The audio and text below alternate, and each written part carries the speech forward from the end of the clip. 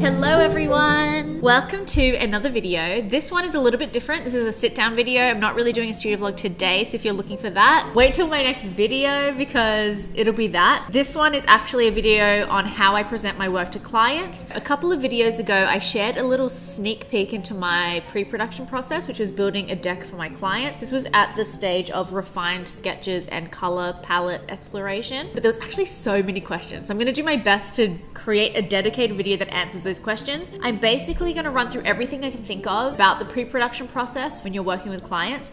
I am also going to build a deck. I don't know if it's going to be like real time or if it's going to be edited slightly, but that'll be a nice surprise for later because I don't even know what it's going to be. And then also I want to include questions that you guys have provided that I haven't really answered yet at the end. So I'm going to try and remember to do like the time codey thing so that you can skip ahead or revisit questions later. Let's just jump into it, shall we? Thank you to Squarespace for sponsoring this video. If you want to design and build a beautiful website, you can do it all in one place with Squarespace. Okay, so what is a deck and who is it for?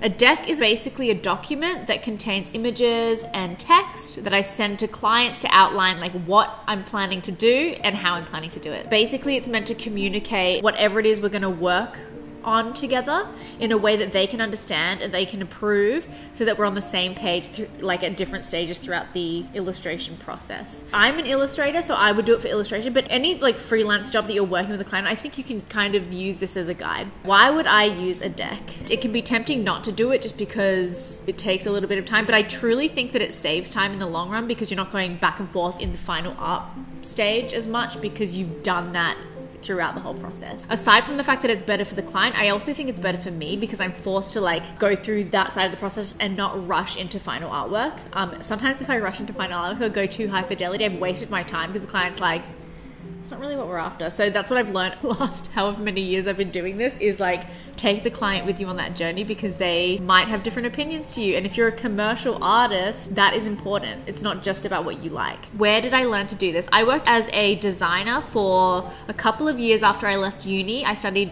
design, and actually this is one of the biggest takeaways that I had. I would put together decks so that my bosses could take it to client meetings and pitch ideas. Quickly learned how agencies like to explore ideas and receive ideas and how clients do as well. And I think putting in a deck is like a really, really universal way to like explore ideas in a way that people can understand. When you want your idea to be chosen, especially if it's your favorite idea, you want your ideas to present in a way that's really desirable and also digestible. And there's no use in just like being angry when people don't understand where you're coming from. It's your job to make them see where you're coming from. Which part of the process do I do this in? I'll use like the deck that I'm showing you today to do like concept sketches, refined sketches, anything where there's images and text together. I think it's really, really important. Anything where there's any sort of illustration actually. So any initial sketches, any thumbnail sketches, whatever. It's important to have like a text element to explain what you're doing. And I think sometimes in an email, it can be really, really overwhelming to see all of that together. If I'm sending over top line ideas, if it's just a sentence or two or a direction which I'm looking to explore, we will just send that in an email.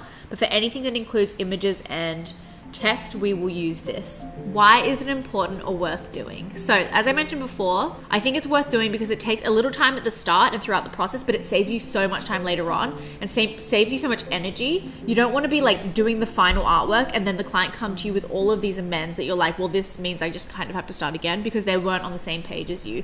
You need to assume that people aren't seeing what's in your head because they're not. That's the reality. Also, like in terms of the way that your client feels when they work with you, you want people to want to work with you again. That's how you build a successful creative career, is that you make connections with brands and clients and people that enjoyed working with you, because you don't want to have to rebuild a new relationship every time you start on a project. It's really nice to work with someone that you worked before because then you don't have to educate them on your process and like how you work, and you also create really strong bonds and create better work when you work with people that you're familiar with or that you get along with. So I think it's important to maintain those relationships, and I think that having a really smooth process ensures that. When you're building a deck, what will you need? Basically, you'll need an application that you're comfortable working in that allows you to use images and text and move them around really easily, but also that allows you to export it as a PDF, because I think it's like a really widely accepted document format, obviously. And also it allows you to have lots and lots of pages so that if there's a few concepts, you can do that easily and not send like many JPEGs. So this can be InDesign, this can be Word, this can be PowerPoint. For me, I like to use Keynote. It's just what I've always used. Maybe I'm a dinosaur. You know when people say they use PowerPoint, I'm like, oh, that's so old school. But actually, like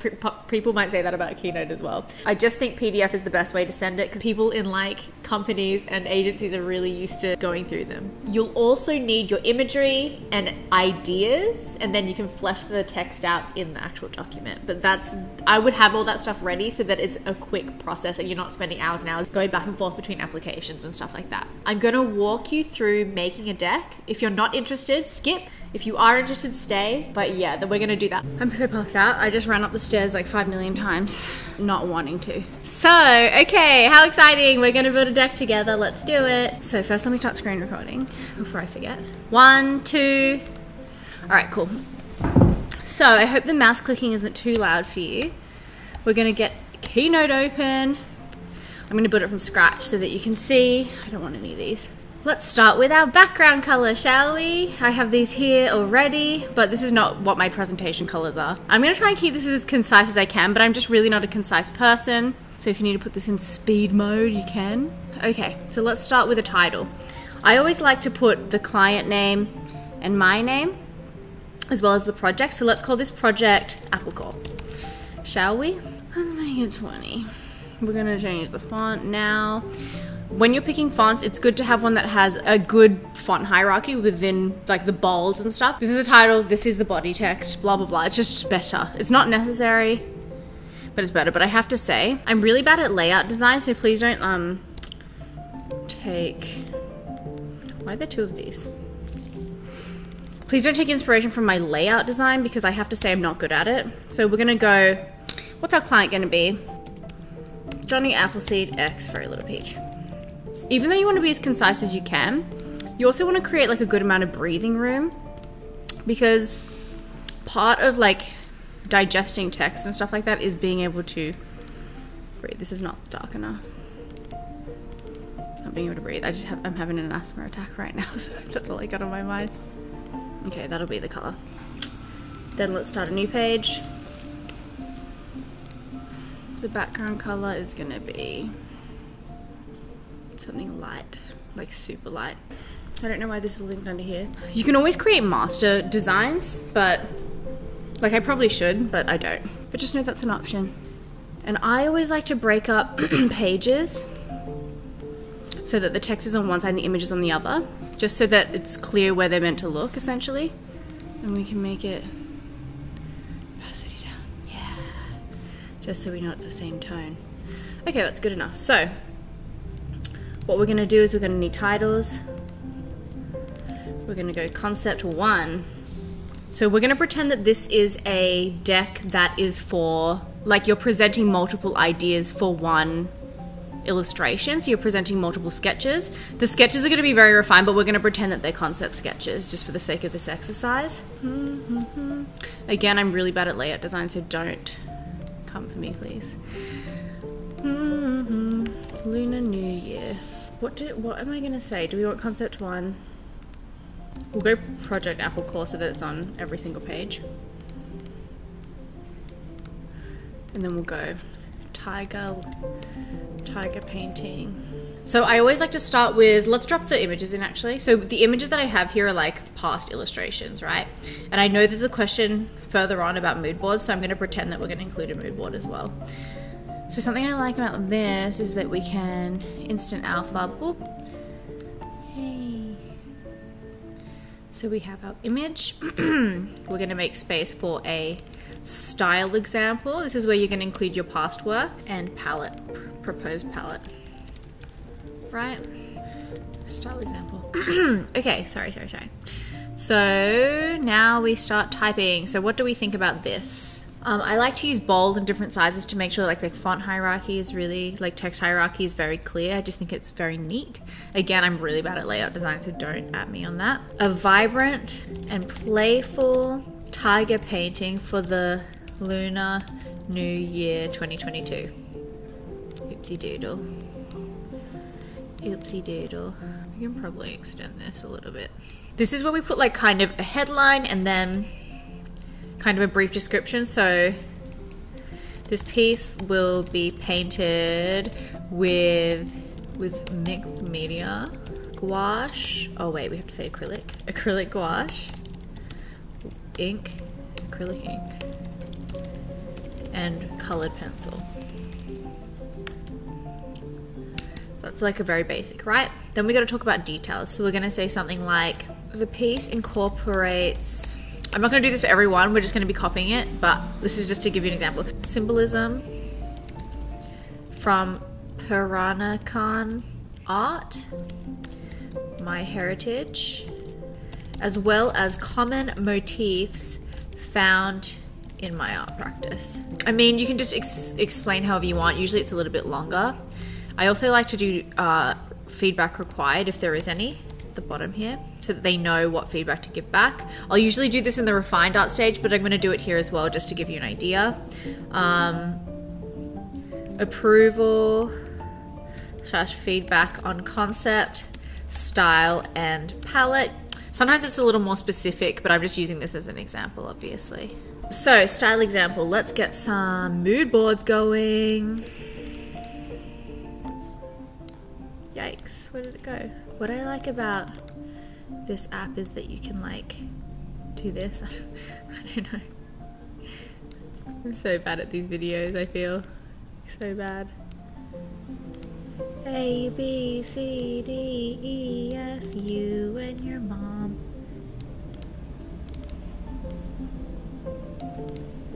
We're pretending that these are this isn't a painting I've already done, and these are examples from my practice, but since I already have done the paintings, I'm going to use them. So in each corner you can see simplified flowers that symbolize each season.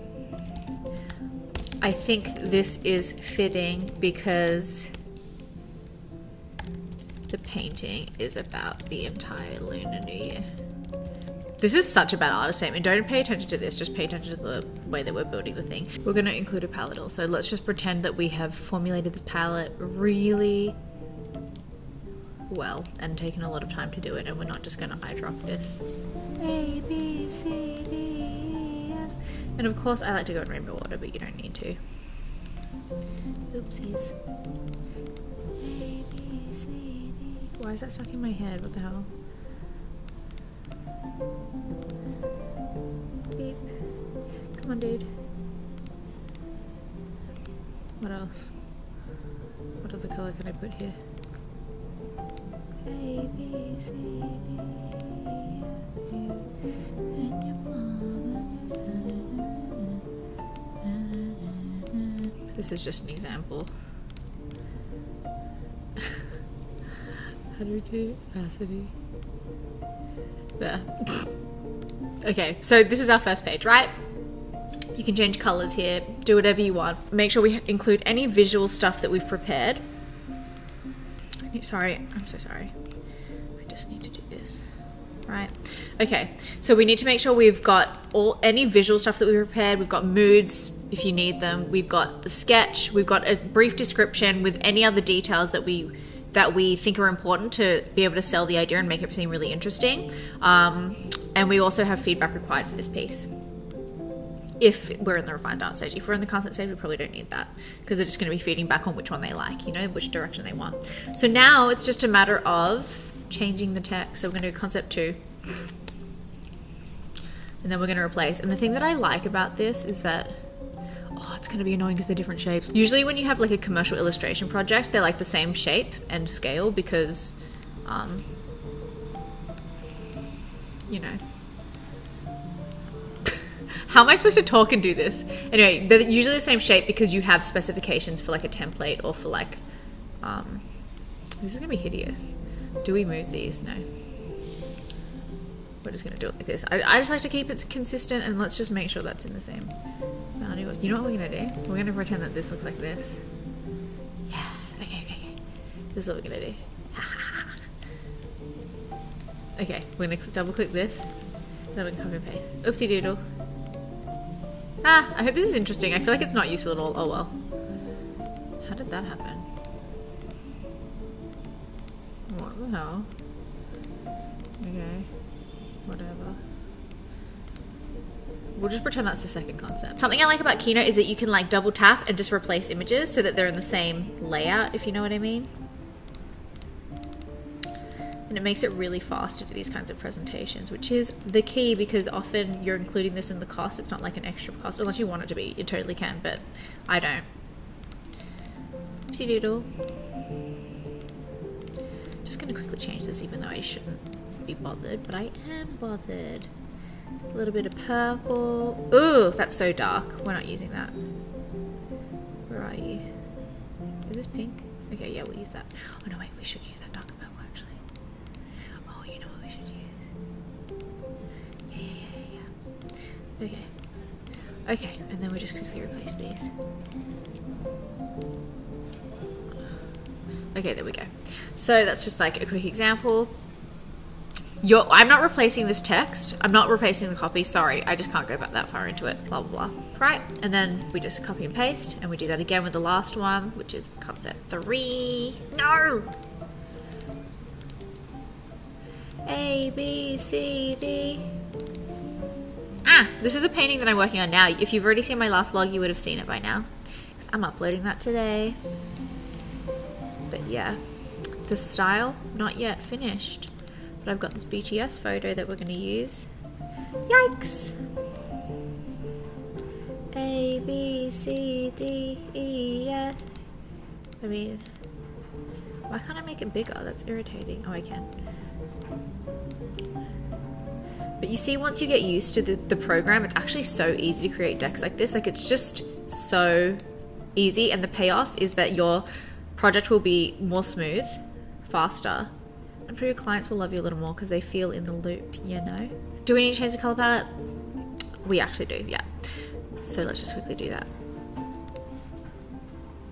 A, B, C. Sorry. Just can't help myself. Can I? Ah! Why is it happening to me? A, B, C, D, E, F. You and your mom.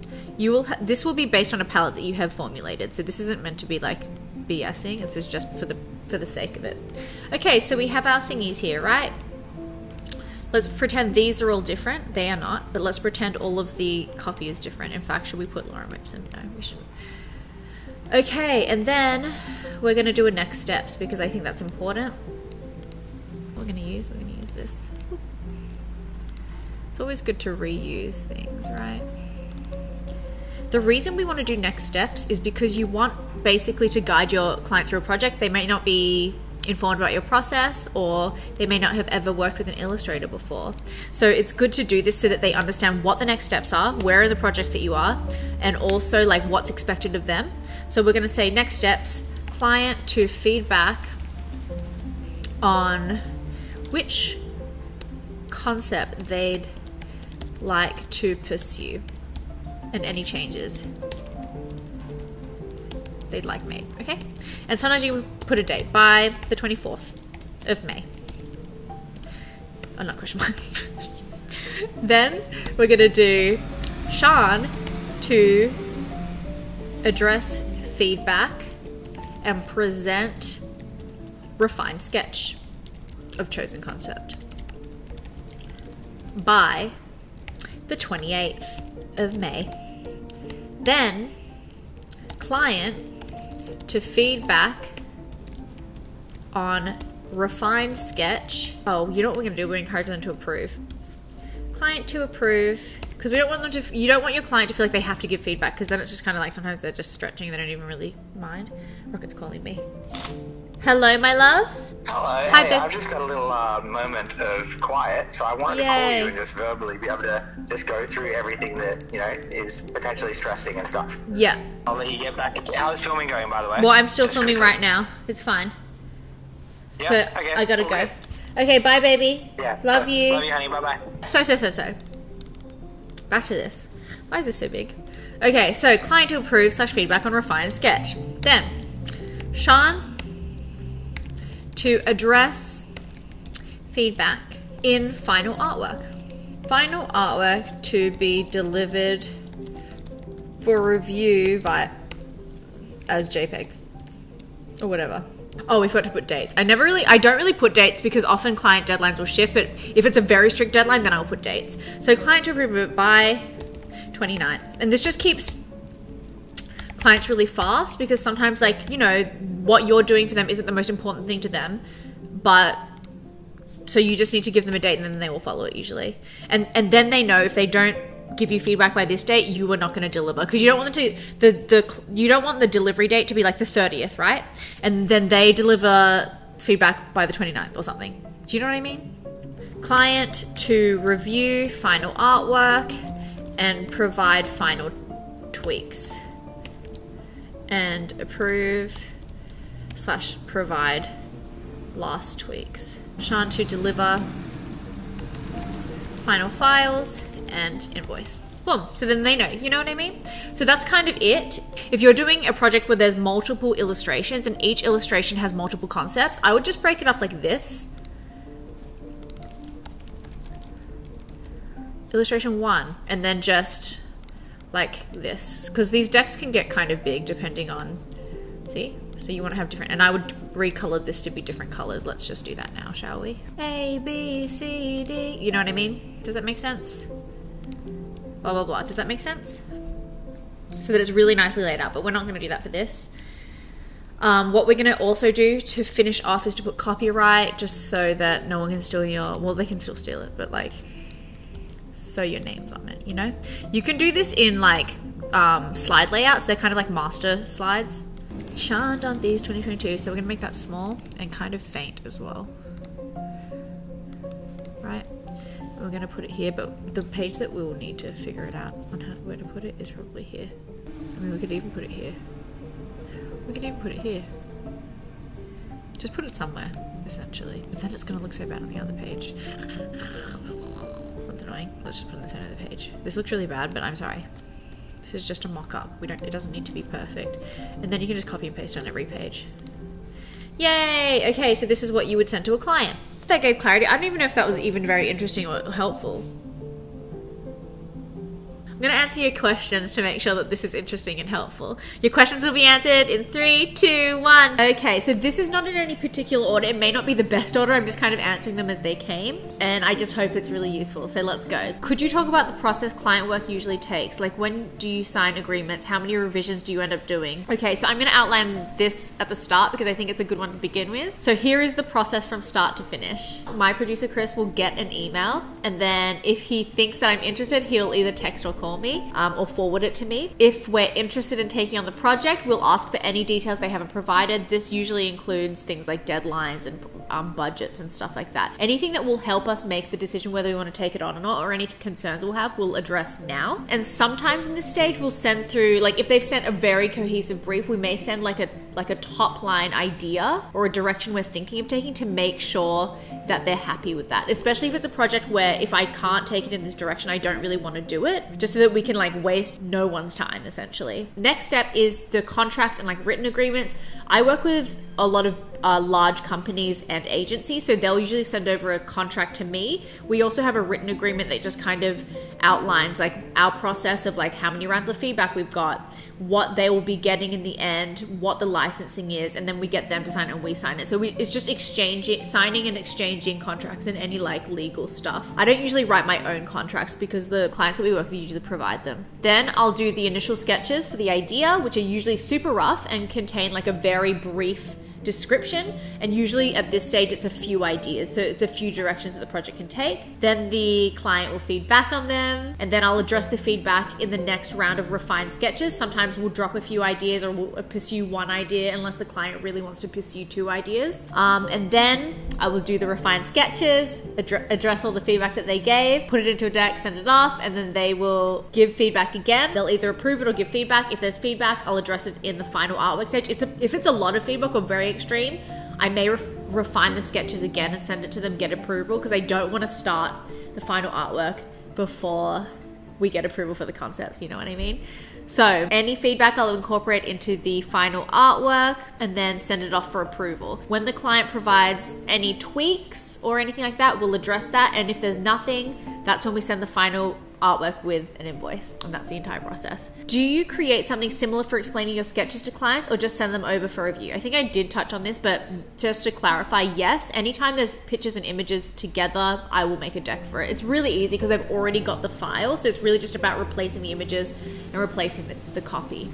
Would love to know how you go about projects. Do you always have so many options in color, and does the client pick only one, or can they pick more than one final drawing? So not always. The decks really change based on what the project is and what the client wants and what I consider to be details that I need to figure out to get the project over the line, to get the concept over the line. 2 studio vlogs ago, I shared my process, and the reason we explored color in that is because it was the refined artwork stage and because there was brand colors involved. And you want to do brand colors pretty early on in the process because it's such an important part, and there needs to be approvals because it's to do with like branding. So that's why I included color in that. Usually I will include color very early on in the process because it's important to me as well. But the earlier you include important details, the more time you have to tweak it and go back and forth and kind of make it something that they're super stoked with and that you're super stoked with as well. And generally, no, the client will only pick out one final artwork because we are only getting paid to create one final artwork. If they want 2 final artworks, they're paying double for the project, you know what I mean? It's more just like presenting many ideas to begin with to see what direction they want to take. But when you get to like refined art, I think that should just be the illustrations that they're paying for and exploring that. I'd love to hear about what sorts of questions you ask clients when approached with a project, what your workflow looks like, and how you break up a project into different steps. So I already explained the steps, but if it isn't specified in the initial brief, we will ask for deadline and budget. They're very important because that's going to be a make or break for us, whether we can fit it in and whether they can afford to work with us. If it's an interesting project and they don't have budget, I'll ask more questions about what the company is and like where the images are being used to see if like it's something that I can take on for like a reduced cost, which is not something I usually do unless like I really, really love the project. But yeah, deadline and budget are the first things that we ask for. It would be great to learn more about your client process. I'm at a time in my career where I've been asked to hire illustrators like yourself, yet I'm so frazzled when it comes to putting together a proper brief and even proper introduction. What are some necessary considerations to take when reaching out to an illustrator? I love this question. This is amazing. If you provide every piece of information you can and that you have, that's going to make the project go a lot smoother. And it means like the back and forth is less and means your work is less and my work is less. I want to know what the project is. Like, is it an illustration? Is it a mural? Is it for editorial? Is it for social media? You know what I mean? Things like that. I want to know who the project's for. Like, what is the company that is commissioning the project? That will help me know whether I want to work with that company. I want to know what the deadline is to see if I can fit it into my schedule and flag anything with you if I don't think it's something that I can meet. I want to know the budget because I want to know if you can afford my work or if we need to negotiate or if I need to say no. These are not necessities at this point, but I would love to know where the work is being used and for how long, because then I can give you a quote straight off the bat. And if you're interested in social amplification as well, because sometimes clients expect that, but actually it's something that they need to pay for because you're paying for platform, you're paying for like, it's basically like paying for advertising essentially for the project. So if you're an illustrator and you're doing work and someone's asking you to do social, that's an extra cost. Make sure you charge for it, especially if you have a large platform. I feel like giving illustrators all the information you have up front makes for like a smoother process at the beginning. They can give you a quote straight away. And also, it can make the project go a lot faster because everything else is sorted out and they know exactly where things are going and like what the context is to the project. How do you translate the client's pitch into an artwork, especially if the client is not familiar with anything related to visual arts? I've had bad experiences with clients not being able to say/describe what they want, and that typically leads to lots of revisions. Also, any tips to make client work more enjoyable for both the artist and client? Okay, so the client not being familiar with visual arts or illustration or whatever industry you're in is the perfect reason to be creating like a client deck, because it's a universally digestible way to understand the process. And you're also leading them through next steps, which is something that you saw me do in like the building deck process. I always include next steps so that they're always ready for what's coming next, even if they're not used to this process. You know what I mean? The other thing is ask as many questions as you can at the beginning of the project. It's your job to retrieve information from the client because you know what you need in order to make the project smooth. you're the person that knows your process, so you need to let them know exactly what you need from them. When it comes to revisions, we're very clear on